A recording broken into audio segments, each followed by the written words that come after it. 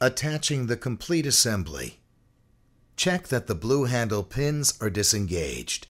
Drive the truck up to the Easy Mount Plus assembly, centering the hood of the truck to the lift arm to assure proper alignment with the lift frame guide plates until contact is made. Once contact is made, drive forward, pushing the assembly an inch or two. This ensures the A-frame is square to the clevis frame for proper pin attachment.